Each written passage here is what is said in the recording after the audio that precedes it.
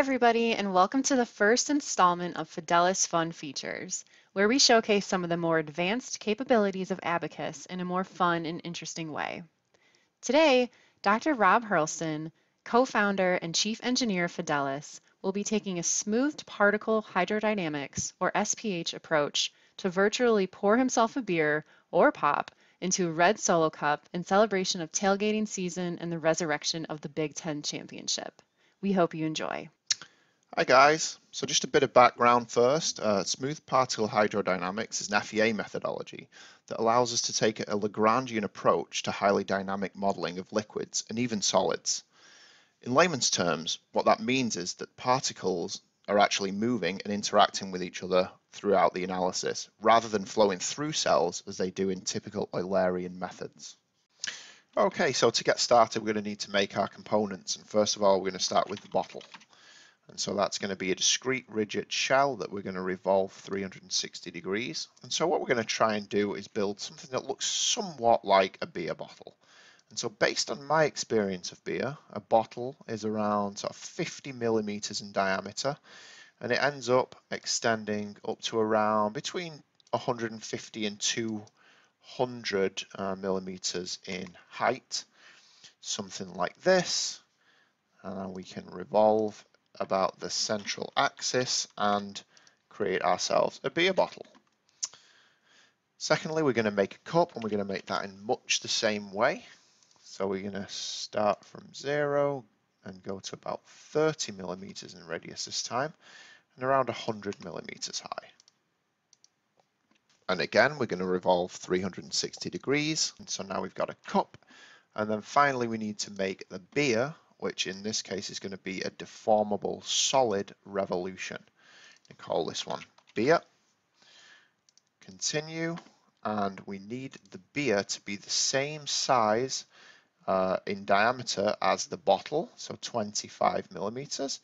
And we're going to say it's about, let's say it's 75 millimeters deep in this bottle. Someone maybe already took a sneaky drink out of it. And so now we've got our parts, we need to build properties. And actually, the only property we need in this analysis is for the beer, since the other two parts are going to be rigid parts. So the density of essentially water is going to be 9.4 E minus 10.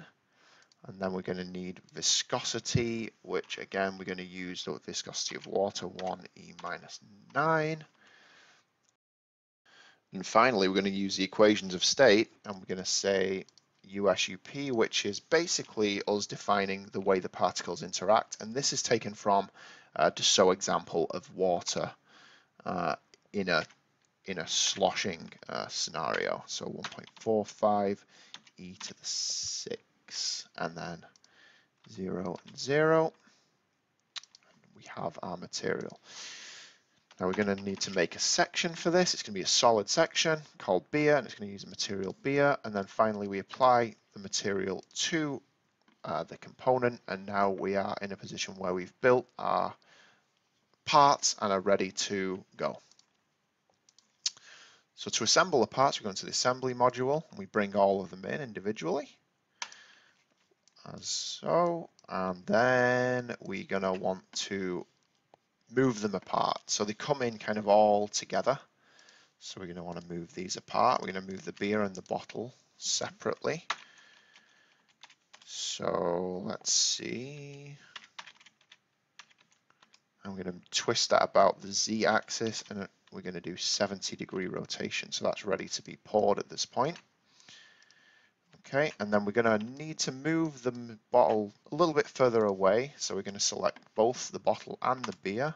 We're going to move it, let's see, 40 millimeters in the X direction and 20 millimeters in the Y direction. Oops. So 40 and 20. And there we go. We've got a reasonable initial position now for our parts. In terms of steps, we need to apply a dynamic explicit step to run a smooth particle hydrodynamic analysis. And we're going to switch mass scaling off in this case. And we're going to run for 2 seconds. Should be enough to pour some beer into the cup. Now, before I do anything else, I do like to mesh the parts typically. That helps with some of the interactions that we're going to do later. So to make the beer a little bit nicer of a mesh, we're actually just going to cut it into quarters. So we're going to use this partitioning strategy here. And we're going to split again. So we've got 4 quarters, and hopefully we'll get a green mesh. There we go. And so this time we want to use about a 3mm mesh. We're aiming for about 10,000 elements, and it's going to give us 6,500. That'll be good enough. One thing we want to make sure of in this analysis is that we're using explicit elements and that we allow conversion to particles with a threshold of 0. Now I'm going to go ahead and mesh the other 2 components. Again, I think we will probably just give the mesh some help in terms of splitting this up. So we'll just split these surfaces and it'll give us a slightly more attractive mesh. The cup I don't think will need any help. So there we go. Now the mesh of the cup and the bottle can be quite large and coarse since these are rigid parts. So now we've got our mesh, we can go ahead and apply some interactions to this model. Firstly, we're going to create a interaction property for contact, and what we want to do here is just leave this blank, which will give us the default settings for ABAQUS, which is fine in this case.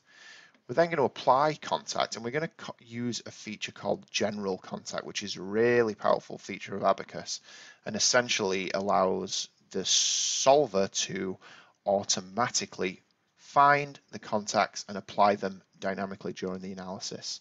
We'll use the properties that we've just defined, and now we have contact properties defined within the model. Because we have some rigid parts here, we do need to constrain them, and so we're going to apply some reference points here, and then we're going to make some rigid body constraints. And now what we need to do is select the components that we're interested in, and then go ahead and select the reference point that will control those. So I'll do that again for the beer. So we're going to select the body of the beer bottle and make sure I get all of these. So that looks good.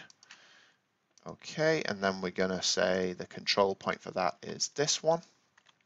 And so now we've got control points for both of our rigid bodies.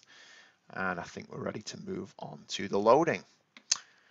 So to load this part, well, first of all, we're going to want to apply some gravity so that the liquid can fall into the cup. So we take gravity load.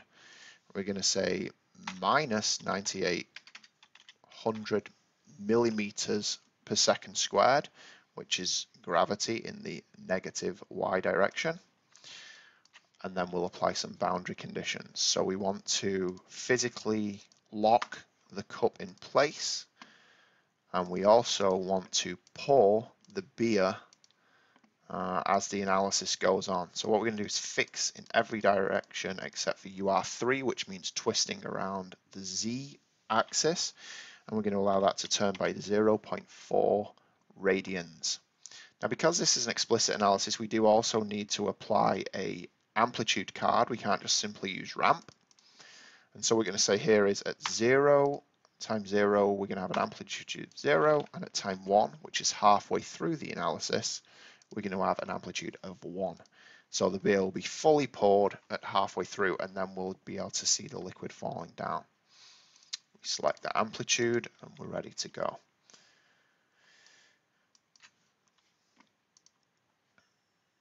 I think that completes our model. We might want to go into our field output and ask for a few more fields just so we get a little bit more fidelity there. And then finally, we're going to want to create a job named beer. And we'll parallelize this analysis to give us a bit more speed because it is quite a significant analysis, this one. I think it's going to take a few hours. And then we'll go ahead and run and wait for the analysis to complete. Okay, so we've got the model run now, and the first thing I should mention is that we did increase the time of the run from 2 seconds to 4 seconds, and that's because we realized after we ran it that we didn't have quite enough time for the beer to start coming out of the bottle. So what I'm going to quickly do is change the visualization so that the part instances are separated, and you can see I've already given the cup a red solo cup kind of look. We've got a green beer bottle and the beer inside is kind of a yellow color. And so if we animate this now, we can see that the bottle turns and the beer starts to pour out just like we kind of planned. If we spin it around like this, we can kind of see how it separates out once it hits the bottom of the cup there. And then we can also do things like we can cut the cup in half and see, you know, the beer pouring out there and how it kind of lands. And it's kind of a cool view. Other things we can do here, if we just pause the analysis visualization real quick, we can look at, well, if we do this, we can look at stress. So we can see the stress plot of the beer as it's pouring out there. And we can also look at things like the velocity of the beer as it's coming out, and indeed the velocity as we turn the bottle. And so there we go. We've kind of got our analysis done. We've poured ourselves a beer and we're ready for the game. So if you guys have any other questions about this, feel free to leave them in the comments. Otherwise, we look forward to seeing you in the next Fidelis Fun Features.